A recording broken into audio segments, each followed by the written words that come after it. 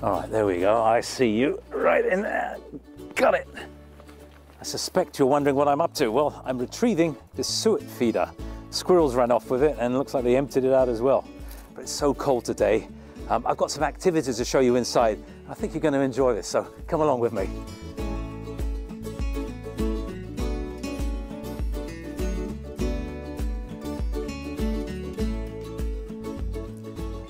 Oh, it's lovely and warm in here. This is our potting shed down here at Greystone Gardens. Flowers are all doing well. Right, I've picked 6 activities I get up to sometime in the winter. So when it's cold and miserable outside, this is something you could think about doing. All right, let's start with number 1. Tools. I like to check on my tools to make sure this is not in great shape. But one thing I must show you is this handle. Now, I will go through handles like eating ice cream. They would just break and not last long. But I came across a good old American company who makes a really solid fiberglass handle. So if you're going to replace a handle, they're very easy to do. Usually, typically on a wooden handled hand tool, they have a wooden shaft that goes into the metal there. And they put a rivet on. You drill a hole, put the rivet through, and hit the rivet, and then it starts spreading out. The metal will move and spread out and tighten up. And to get rid of them, you just drill it out, knock the rest of the ferrule out, and then you've got to hammer away at the old bit of wood. Sometimes that can be tricky. Like on this one, it has a collar over it. So you've got to knock the collar over, and then I use a large screwdriver and knock the wooden handle out. And then you put your new handle in, drill a hole, and put the ferrule in there.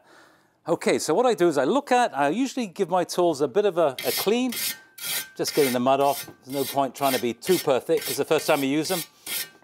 But what I will do with all my edge tools is put an edge on them, make it a little bit better. This is a digging shovel. It's a point on it all. It's good around rocky soil. But after seasons of use, the edge has become a little bit blunt. And all I use is a really good file. And then we're going to put it down, and then in one direction only, just sharpen it till you get a nice edge.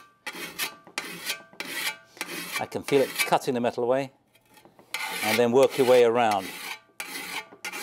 You could use an angle grinder, one of those spinning ones, but they tend to go so aggressively and the metal can get really red hot and almost melt if you're not too careful. So a good old file like this takes a few strokes, and that tool will slice through roots, clay soil quite easily. And again, the same thing you can do with a lifting shovel. This one we're going to sharpen from that side, but because you're using it against hard surfaces usually, it remains pretty sharp. But sharpening secateurs, hand shears, grass shears, they all can be done now. If you need to oil them, they can be done now as well. So my next little activity involves this device. Now this is a moisture meter. Perhaps the most underrated of all tools you can use if you've got houseplants. Basically, there's a long probe, there's a separated end piece, acts like a little electrode, and there is a scale here. Now you can save your plants. Often the biggest killer of plants is not underwatering, it's actually overwatering. And when you've touched the top of this soil here, you think, oh, that's dry. Look how dry that feels. I need to give it some more water. But as I can see, I'm going to put this in so you get a good idea. And so the top part of the soil is dry, but as I push it in further, you can see the bottom is actually wet. It's on the highest reading on it. That plant does not need watering because there's plenty of moisture down below, and that's where you want the roots to grow to. If you keep things watered all the time, you can induce a rot. And the other thing to realize, if you keep putting your probe in there and it never dries up, the plant may be sitting in water. The container may not drain, or it's in a saucer full of water. So that's a good idea to get rid of that water. Plants need oxygen as much as they need water, and the water will take the oxygen space if you're not too careful. So there you go, moisture meter, great tool for your houseplant tool collection. When we come back, Paul has a few more indoor ideas and activities you can do on a cold winter's day.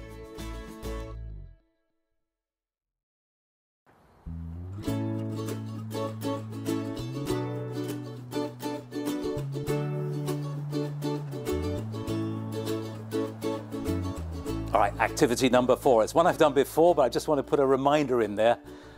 your yard is full, or your neighbor's yard is full of plants that are really almost bursting to get into flower in the spring. But it's cold outside, so they remain dormant. But you can fall them. I cut this morning. This is a stem of a forsythia, the yellow bells that you have early in spring. All of these little buds here are flower buds because this is the same plant I took this one in 3 weeks ago. And going into warmth brings the flowers out fairly quickly. And you can have an endless supply because forsythia grow pretty aggressively. Another tip to do is when you've cut the branch from outside, and if you've got a warm bath, you can drop them in like 80 degrees, 85 degrees, just to warm the whole thing up, and that tends to break the cycle, the dormant cycle, and then get it into a flowering mode. So there you are. You can try with any of the early flowering, apple blossoms, cherries, anything that flowers early will come into bloom pretty quickly. The later blooming things like rhododendron, azaleas take a bit more time to do. All right, talking about blooms, well, your plants are looking at the days getting longer, and that often is a trigger to start growing again. So if you've got houseplants inside, it's warm, 72 degrees, and the light is getting brighter, you might want to think of fertilizing your plants. And one of the nicest ways of fertilizing is to use one of these liquid feeds. Now this is Schultz, it's a very famous one, and you don't need much. What's nice about Schultz is not only does it have the nitrogen, phosphorus, and potassium, it also has a lot of micronutrients that your plant might be deficient at. And all you do is squeeze after you've given it a good shake. 7 drops per quart. 2, 3, 4, 5, 6, 7, 8, and 1 for luck. Yeah, shouldn't really do that. Follow instructions, give it a little swirl around, and then you can water your plants that are showing signs of growth. All right, for my final little tip activity, or just passing on knowledge, I don't know what to call it.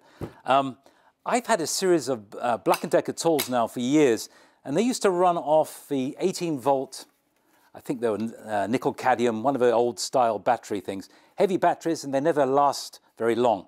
And after 2 or 3 years, the battery becomes dead. But I found out, just doing a bit of research, I thought, what a waste to throw a tool like this away if you can't get the batteries. But it turns out they make these. These are adapters.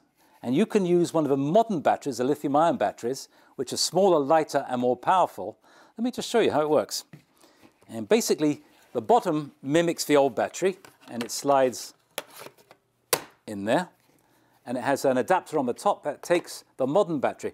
Now, as long as the voltage is close, it should work, and it does work very well. These are for cutting things near the ground.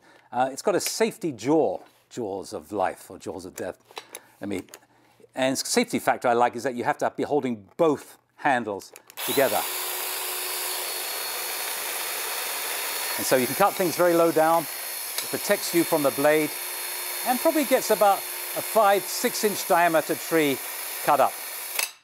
So there you go, some tips to help you get through the cold, miserable months of winter. And another thing just occurred to me, lawnmowers. Now, you're not going to cut the grass now, we know that. But lawnmower repair services are probably short of work. And if you get your lawnmower to them now, you'll get it done quickly and it'll be all ready for spring. Because you know what happens in spring? You try and start your lawnmower, it doesn't start, and you go down to repairman and he's got a backlog and you've got several weeks of waiting. So do it now and you might save yourself a bit of grief. So till next time, cheerio to then.